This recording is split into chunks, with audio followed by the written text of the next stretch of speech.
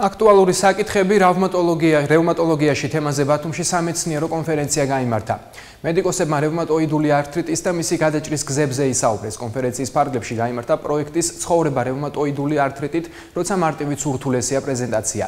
პროექტის მიზანია საზოგადოების ინფორმირებულობის გაზრდა, რათა მოხდეს დროული დიაგნოსტიკა და ადეკვატური თერაპიის ხელმისაწვდომობა. სტატისტიკური მონაცემებით ამ დაავადებით ქალები მამაკაცებზე 3-ჯერ უფრო ხშირად დაავადდებიან. რევმატოიდული ართრიტი შეიძლება დაიწყოს ნებისმიერ ასაკში, თუმცა იგი თავს ძირითადად 35-დან 50 წლის ასაკში იჩენს. შეიძლება განვითარდეს, ხოლო რადიოლოგიური ცვლილებები ვითარდება.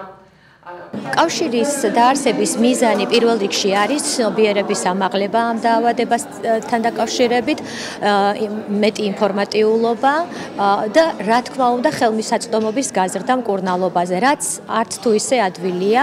ეს არის ავტოიმუნური დაავადება, დინამიკა ძალიან რთული აქვს, ახასიათებს ტკივილი, შეშუპება, სახსრების დეფორმაცია, დისფუნქცია სრული, რაც სრულიად აუტანელს ხდის ყოფას. მე პირადად ჩემი გამოცდილებიდან გამომდინარე საკმაოდ ადრეულ ასაკში დამეწყო ეს დაავადება 23 წლის ასაკში. ჩვენ გვინდა მივაწოდოთ ექიმებს ინფორმაცია იმ პრობლემების შესახებ აჭარის რეგიონში განსაკუთრებით ბავშვებში, რაც დღეს გვაქვს, ეს არის ძვლის სიმკვრივის პრობლემა.